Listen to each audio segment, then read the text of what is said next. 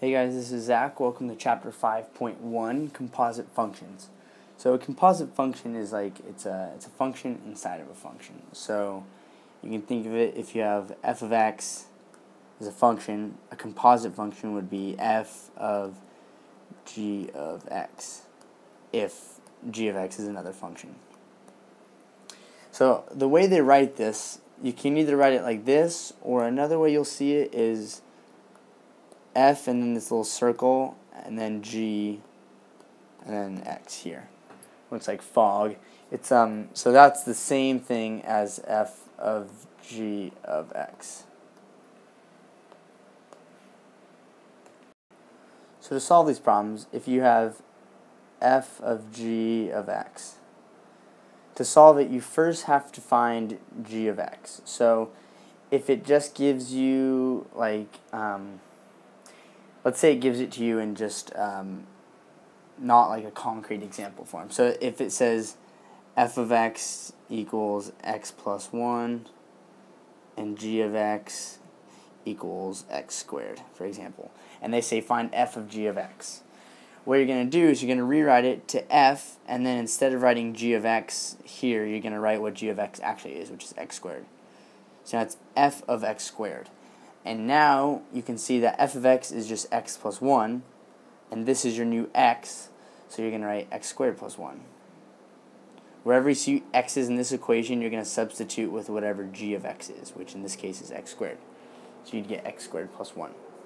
If it asks you the other way, if it said g of f of x, you're going to do the same thing. You're going to write g, and then f of x is x plus 1, so g of x plus 1 equals, and then g is x squared, so plug in this for x plus 1 squared.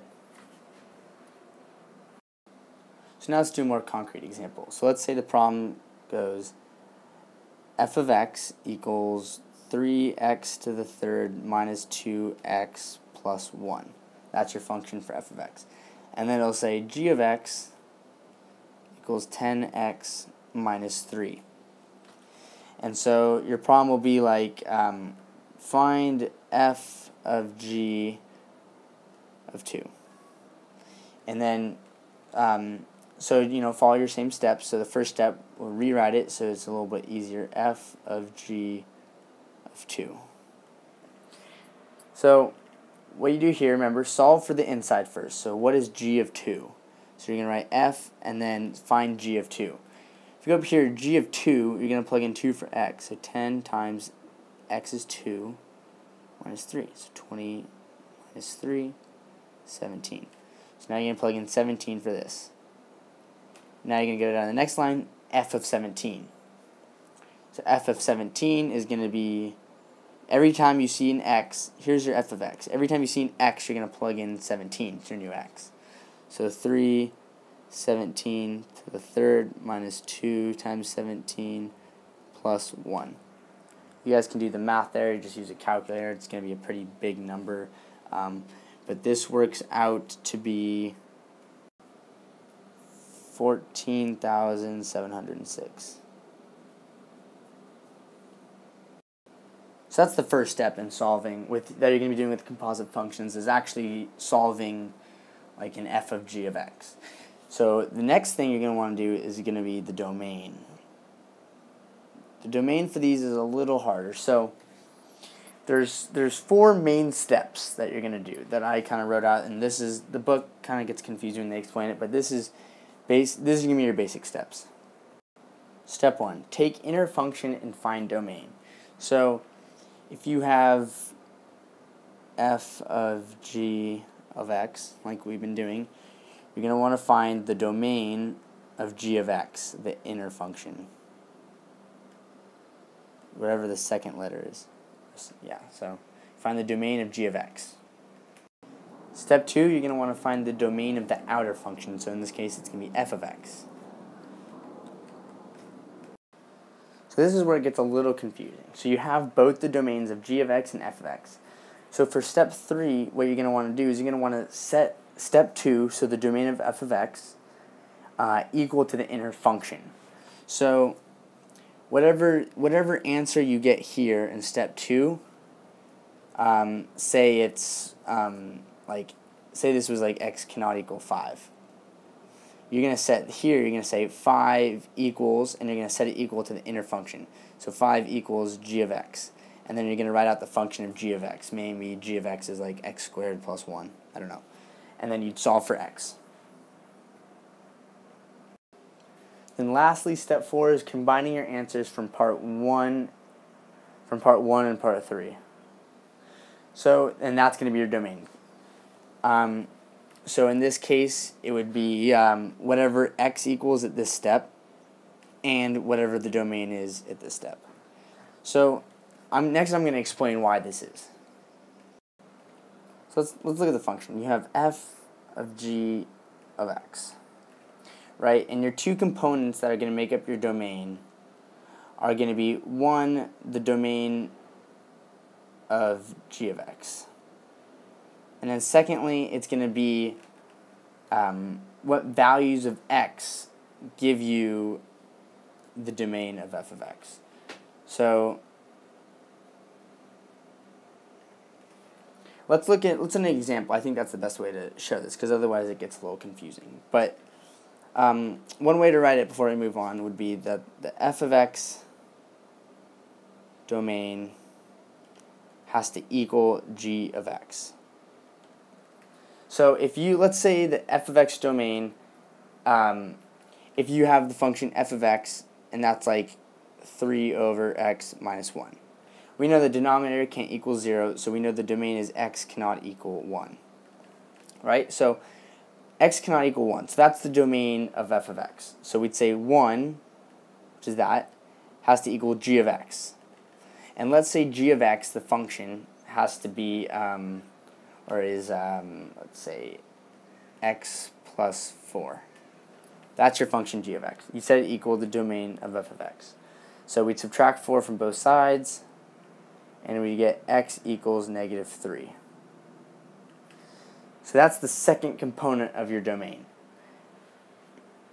Now, in this case, since this has no domain, it's all real numbers, your domain for this problem would be just x cannot equal negative 3. So that would be it. So why is this? Why do you have to set this equal to, why do you have to set your f of x domain equal to g of x? And the answer is because when you're finding the domain of f of x, you're not working with f of x, you're working with f of g of x. So when you're setting the domain, it's for this value in here. So this value is going to be transformed when you plug it into g of x, and then it's going to affect f of x, if that makes sense. So when you say that f of x cannot equal 1, what values of g of x are going to give you 1, right? Normally we would say what values of x are going to give you 1. But since this is g of x in here, it has to be what values of g of x are going to give me 1. And that's why we set 1 equal to g of x.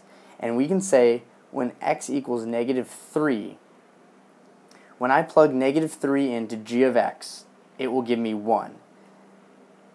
So when x equals negative 3, I'm going to get f of 1. And that can't work because we said up here it doesn't fit into the domain.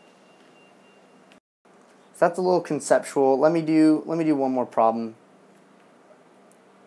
to try to explain that better. So f of x equals 4 over x minus 5. And let's say g of x, your other function, equals 20x over x plus 3. So these are two functions. And the question is going to ask you, what is the domain of f of g of x?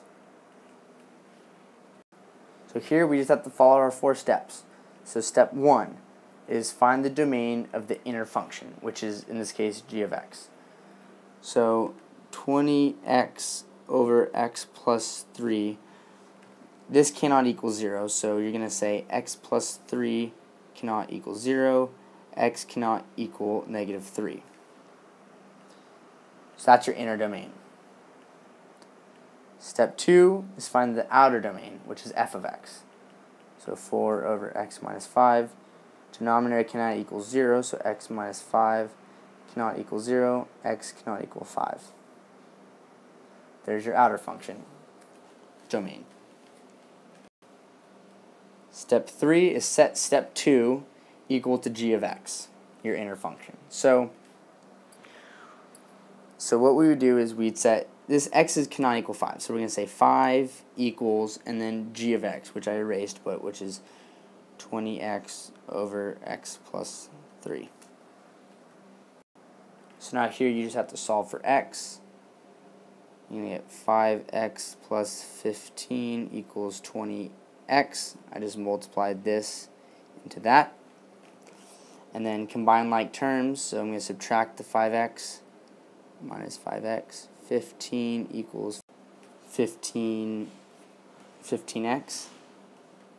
Divide by 15, divide by 15, x equals 1. And then step 4 is combine your answers from part 1 and from part 3, and that's your domain. So the domain of f of g of x is x such that x, let's see, go to part 1, x cannot equal negative 3, and then go to part 3, x cannot equal 1. So this is your answer. So this makes sense. Let's look at it. You have f of g of x. The first thing we looked at was our inner function g of x. And we said at the beginning, since this is your g of x function, the domain of it is x cannot equal negative 3. So we wrote that here. X can't equal negative 3 for g of x. But you also have to incorporate f of x. So here's your function for f of x. And f of x doesn't work when x equals 5. So x cannot equal 5. However, it's not written f of x, where we could just say x cannot equal 5. We can't do that because you have g of x in the middle. So we have to say g of x equals 5, or g of x cannot equal 5 rather than x equals 5, or cannot equal 5. So that's why we do this. We set what it has to be equal to g of x rather than just x, because it is a composite function. We do have this in the middle. So therefore, after doing all this math, we can find out that when x equals 1, g of x is going to equal 5. When x equals 1 here, this is going to turn out to be 5. And when g of x is 5, that's the domain of f of x. F of x does not work when x equals 5. So then we add this 1 over here in the domain. So it can't equal negative 3 or 1. The next thing we're going to talk about is components. That's the third part of the section. So components are the different parts that make up f of g of x. So for these problems, you'll get a question like f of g equals h. And then it'll also tell you h of x equals x squared plus 1 raised to the 50th. So squared. And then it'll say find the components f of x and g of x. So you have multiple options for this. There's multiple ways it can turn out to come out to this. So first of all, it could be let's say we could say g of x equals x squared plus 1, right, your inner function, and then f of x equals x raised to the 50th. And then when we combine them, f of g of x, we get f of x squared plus 1, and then we take our function f of x. Every time we see x, we plug in this. So x squared plus 1 raised to the 50th. And that's the same thing as this. So that's one option. There is another option. If you can see this, you kind of just have to think about it. There's no really method to this. You can just see that you have to get x squared plus 1 raised to the 50 in the end. So another way we could do it is f of x equals x squared. And your inner function, g of x, is going to be x squared plus 1 to the 25th. And then when you do f of g of x, you can do f of, and then plug in g of x, which is x squared plus 1 to the 25th.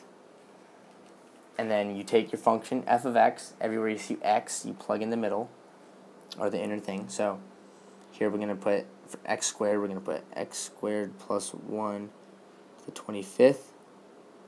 And then here we square it. Squared. You multiply the exponents together, and you get x squared plus 1 to the 50th. So that's a little bit more complicated than the first one, or that's a little more hard to see. But yeah, for these problems, you kind of just have to play around with it. But you just know that whatever your inner function is, you just have to plug that in for x up here. So the way I would look at it was think, oh, when you see h of x has to equal x squared plus 1 to the 50th, I would think outer and inner, so I would set g of x equal to that, and then f of x would just be your inner to the 50th, which is what we did in example 1.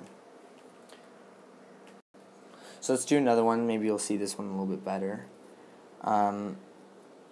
We say f of g has to equal h, and then we're going to say h of x equals 1 over x plus 1.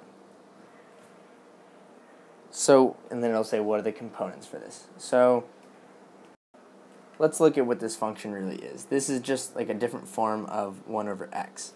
So let's call the main function, your outer function, which is f of x, let's call it 1 over x.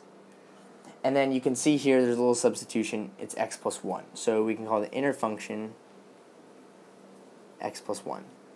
And when we write f of g of x, you're going to get f of x plus 1. So you're going to plug in x plus 1 for x. You're going to get 1 over x plus 1.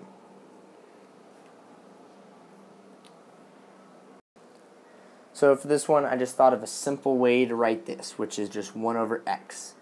And then you can see the denominator is actually x plus 1. So for our inner function, we can plug in whatever we want for x.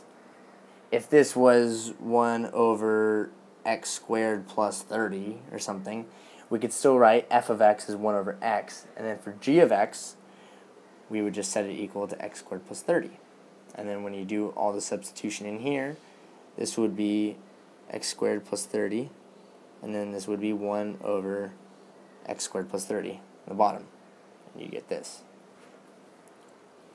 So this problem was a little bit more straightforward than the other one, but you kind of just have to see it, find your main function on the outside, and then all these little changes, like instead of x, it's x squared plus 30, deal with that in g of x. So that's it for chapter 5.1. We'll have another practice problem where we'll go through all of these all in one problem. We'll do that in the next video. So if you don't get it yet, or you think you might need a little extra practice, tune in to 5.1 practice problems. And then we'll see you for chapter 5.2, which is dealing with inverse functions.